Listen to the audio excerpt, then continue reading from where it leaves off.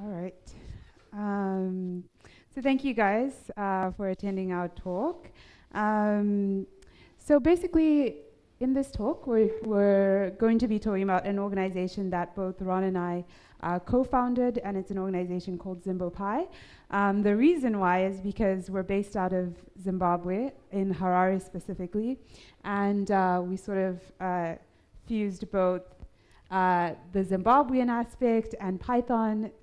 Like the word Python has some negative connotations in Zimbabwe, so we just stick to using the Pi. Don't necessarily tell parents that we're teaching Python, but so a bit about who we are.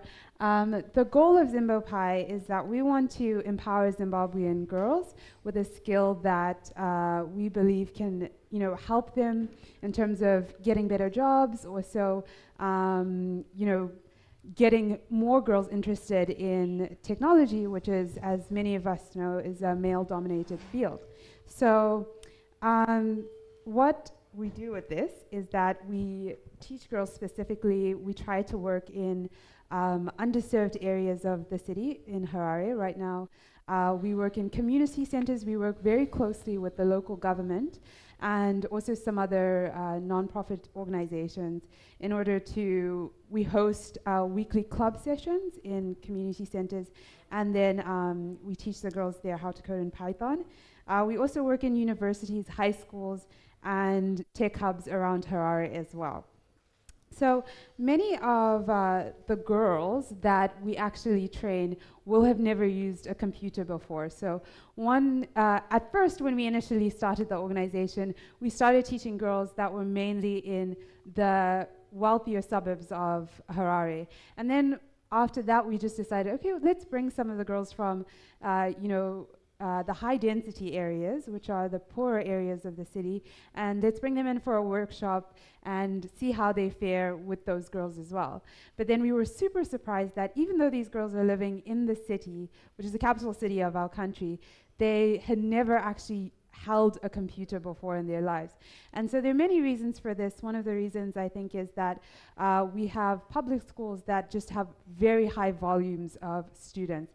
And so only a small portion of the students that actually attend those schools actually get to use the computer labs, because the computers, there are not that many computers, and also they just don't have the hardware in order to get all the students to go on computers, and they will usually favor the male students rather than the female students when they are doing that.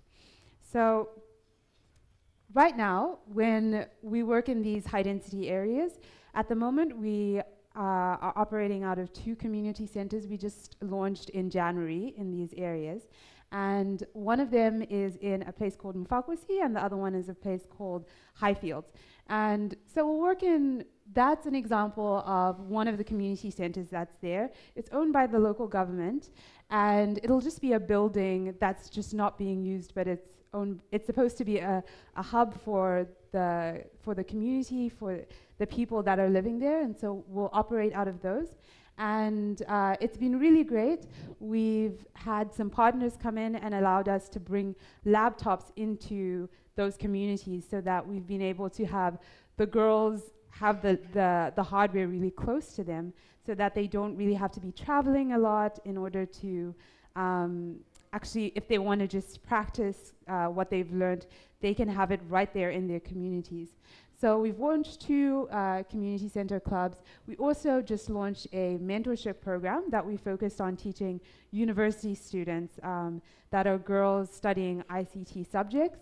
And so in order to do this, as I said earlier, we have laptops that we bring in, and how we've been able to do that is we have some really great partners and sponsors. GitHub is one of them.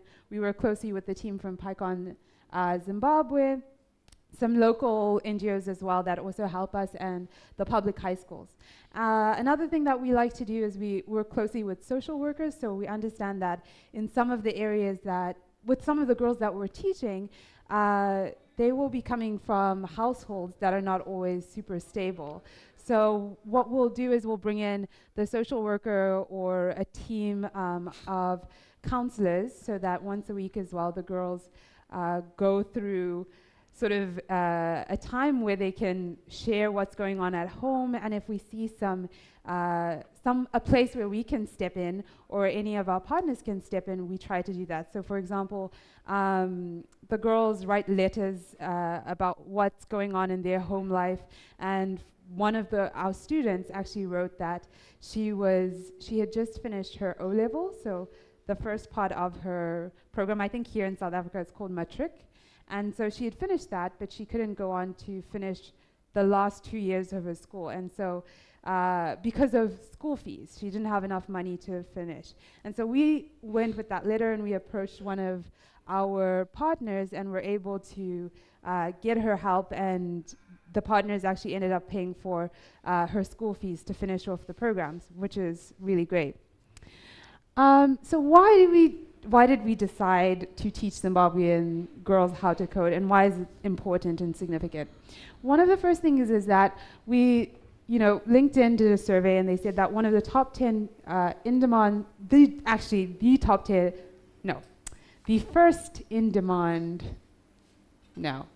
the top 10 most in-demand skills in 2017 will all involve coding. That's what they said.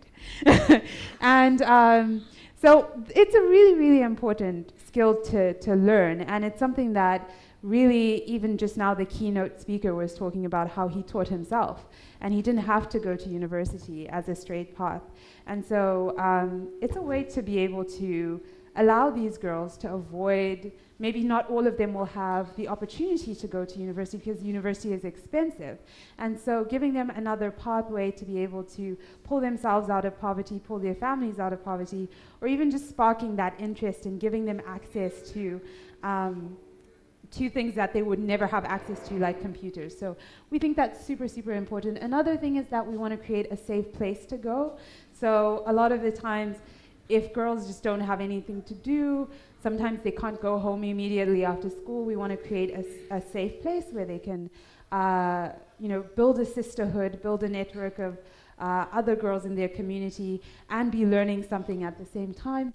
And then the third thing is that we believe that innovation leads to social change. So we want the girls not only just to learn how to code, but also how to think creatively, so that when they have this skill, they can actually build things that they can use to solve problems within their communities. So we're trying to do that in the mentorship week as well. Ron will talk about that a little bit. So I'm going to actually transition to Ronald. Thank you. Go. Yep. So yeah, I'm going to talk about what we have done so far. Okay, so this picture over there is like our club, the first club that we launched. We managed to launch. Okay. Cool. So it's in an area called Mfakose, and as you can see, this place is much better than the other picture that Marlene showed us. These are the girls that we are working with. They're really great, really great. I wish all of you could see them. But anyway, it's okay. And here, this was our official launch, and we had people from the government and also the headmaster of the main school that's giving us the students. They had to come to the launch.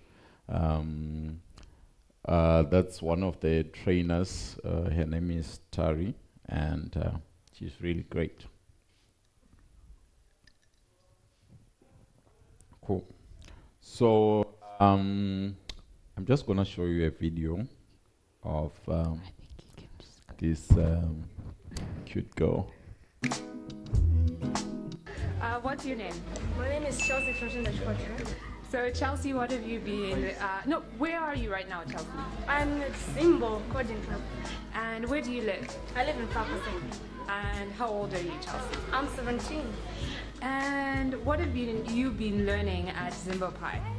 Strings, functions, and variables. Variables, that's good. And have you been enjoying it?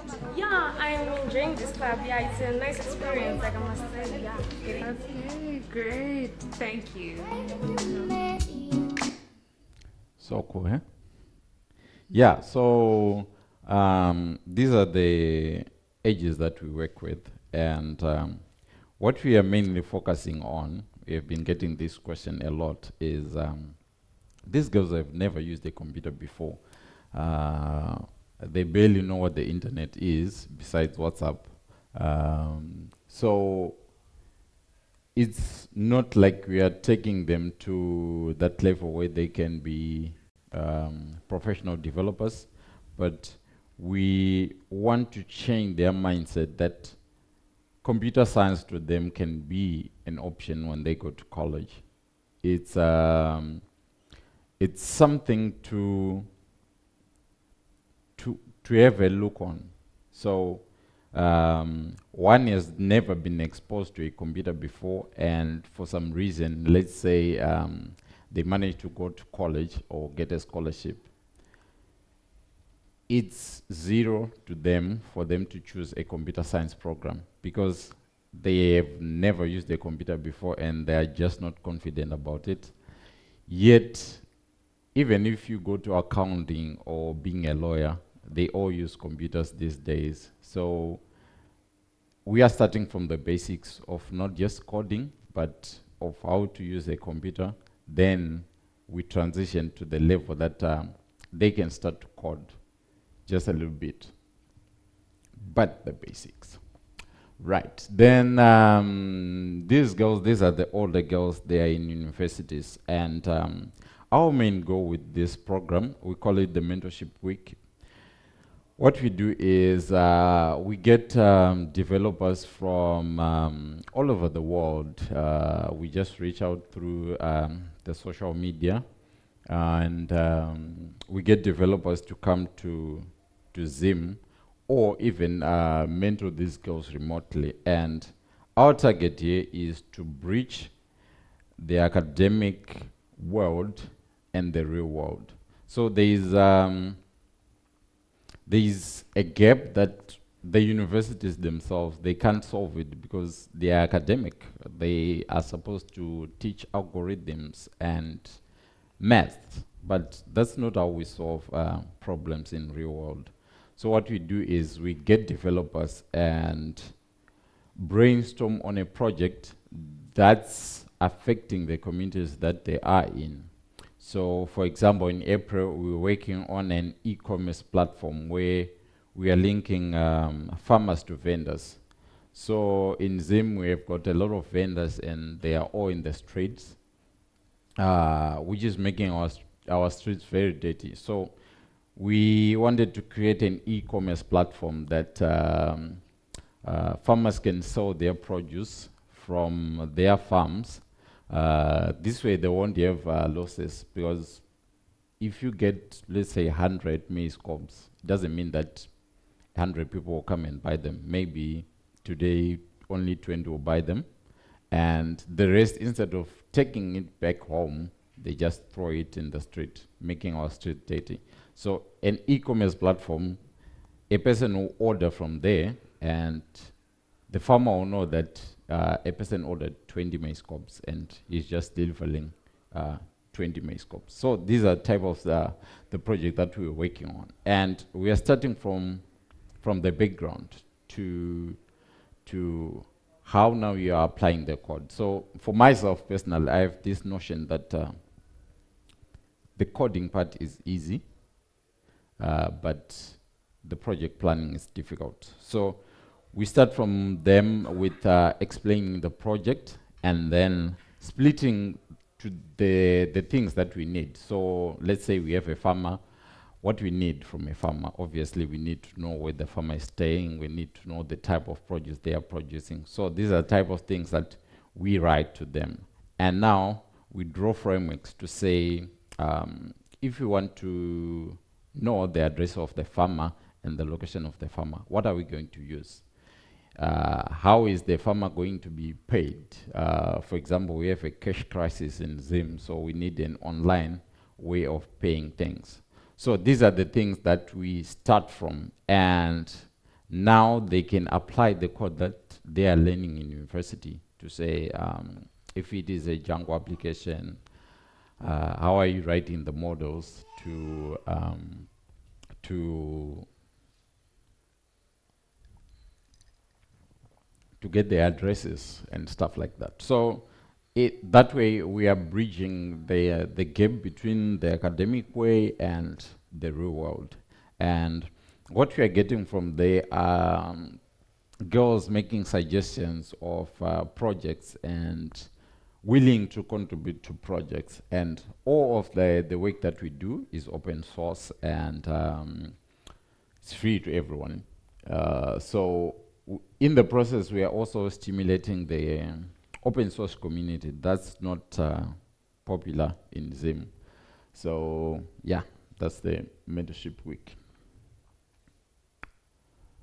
Cool. So yeah, like in every project, you have challenges, but for a non-profit, there are serious challenges.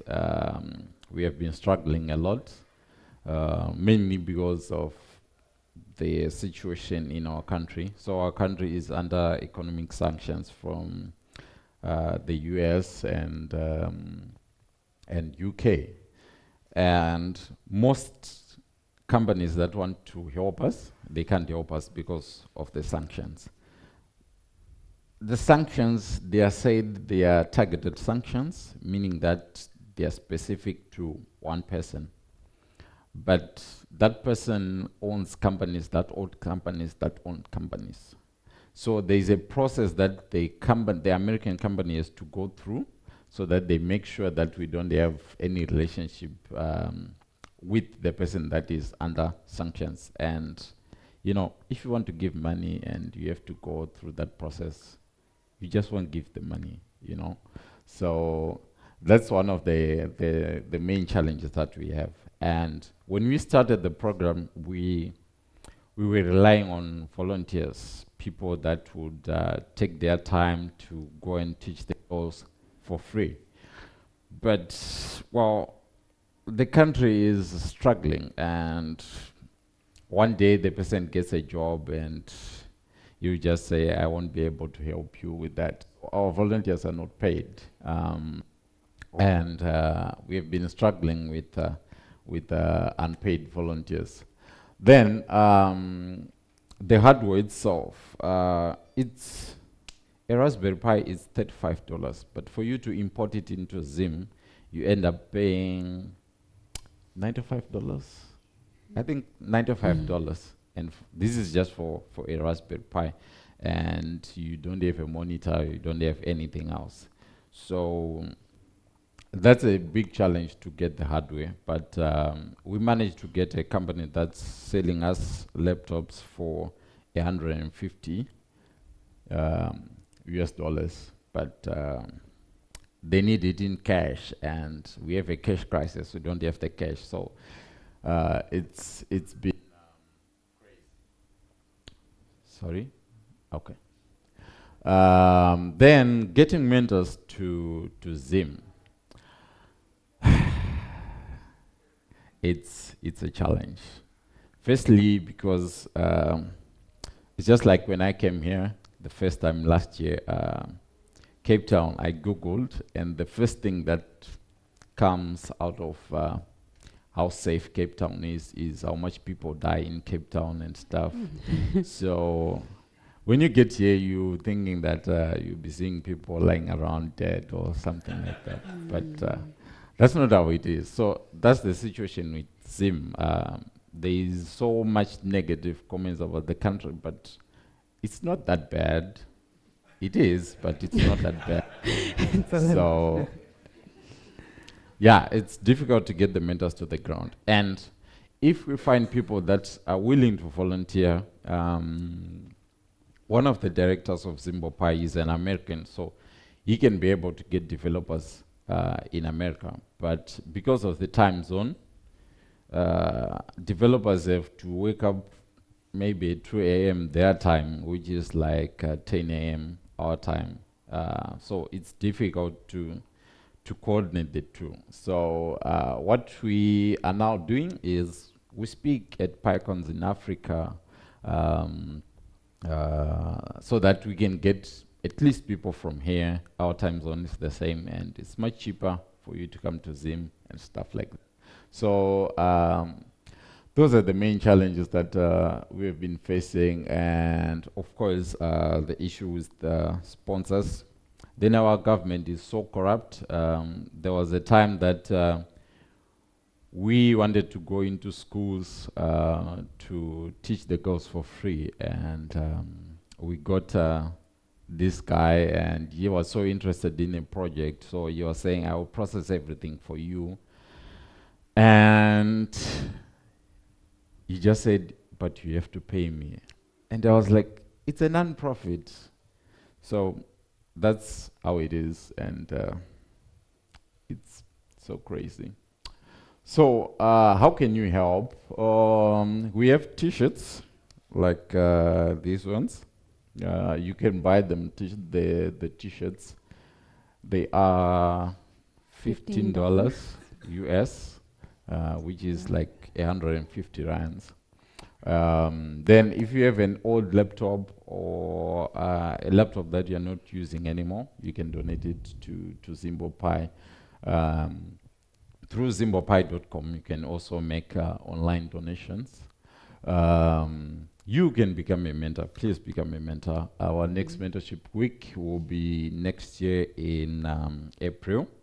So if you are interested, if you want to come and see Zimbabwe and the Big Falls, that will be an opportunity, and you'll be doing good things. So it's not just about technical things. You can also be part of the panelists, sharing your experience as a developer, just encouraging these girls to get out there. You can also obviously mentor the girls remotely, and I think that's the more easier options. But it's different to be there and seeing how this is affecting the girls and the work that they are doing. It's just different. So yeah, I think that's why you can help. So why we need you? Obviously, our country is under a very rough patch of economic things, so we need you. Also, as Africans, I always brag that Marlene, she's the first African woman and first African to be on the board of the PSF. I always brag about that. So yeah, we need more women to get into tech. Then we don't have as many developers as people in America or in Europe, but here there is need for more developers than in the States, because there is much to be done here. We need more softwares. We need people to be interested in being developers. So yeah, that's why we basically need that. And our country is beautiful, despite what you hear in the news. So beautiful. As you can see, we brag, we have big balls. It's absolutely beautiful. So if you want an excuse to come to Zim, come for a mentorship week, and I promise you it will be worth it. Thank you so much for your time, and please visit our website, ZimboPy.com. You get more information about us there, and if you have questions, I think this is the time to ask. Thank you.